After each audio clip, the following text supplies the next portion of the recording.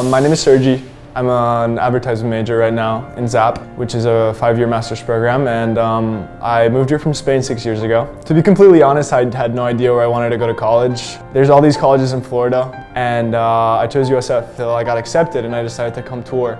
And once I toured and I saw the campus, I realized what an amazing campus it is, how many dedicated people actually work here, and it intrigued me. So I decided to choose USF. So on move-in day, I was nervous. I felt like it was gonna be high school, the first day of high school. You don't really know where you stand. You don't really know what you're gonna do. It's an awkward transition, but at USF I felt right at home, especially because I was in an LLC. Everybody was very friendly. Right off the bat, we were like a small family. Well, I wanted to live in an apartment my first year because I'm an only child, and the idea of living with someone was absolutely horrifying.